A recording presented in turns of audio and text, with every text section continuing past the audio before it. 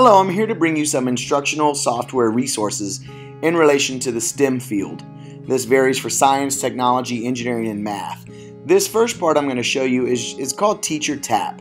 There are various websites out there that will introduce you to other websites that will provide you drills and practices, simulations, and instructional games. As I scroll down this, you can see that it's already broken down by the type of instructional platform in which it's delivered, and also too by content areas. You can see math and science resources. Websites like this, like TeacherTap, are a great place to start so that you can begin to even look for other websites that will give you tutorials and simulations and various instructional games. First one up here is Drill and Practice with Element Flashcards. This was found through TeacherTap, but the specific website was through Jefferson Labs. As you can see listed on the side, I do state the learning problems and tech solutions, but as I go through the website, I just want you to see that it just allows the student to put in options as to how many flashcards. It allows them to check their answer. It lets them refer back to the table of elements, and they can even see too how they're doing so far as they work through the flashcards.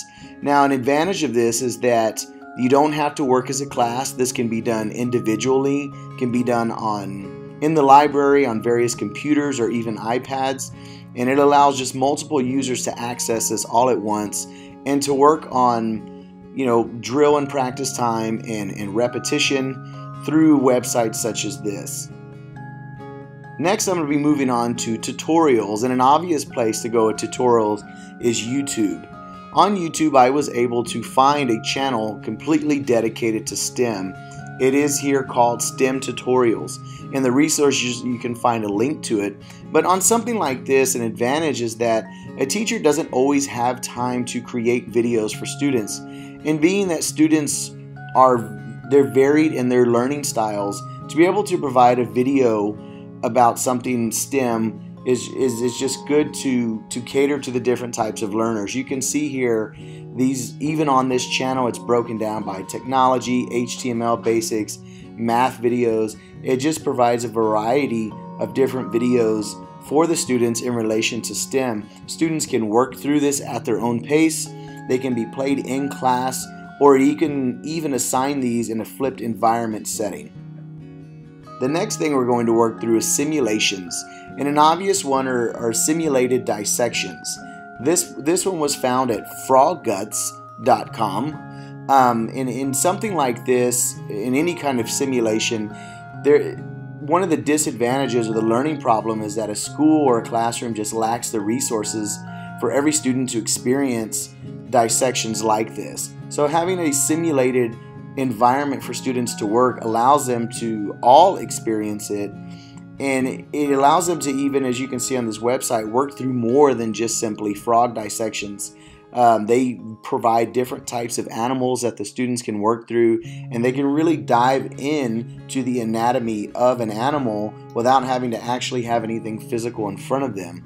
This one even states learning objectives, different activities that can be accessed besides just the dissection, the tools of the dissection that would be used in the simulation, and it gives the experience to all students to have a part of the dissection process in a virtual environment, and it does allow them to access resources that they can use.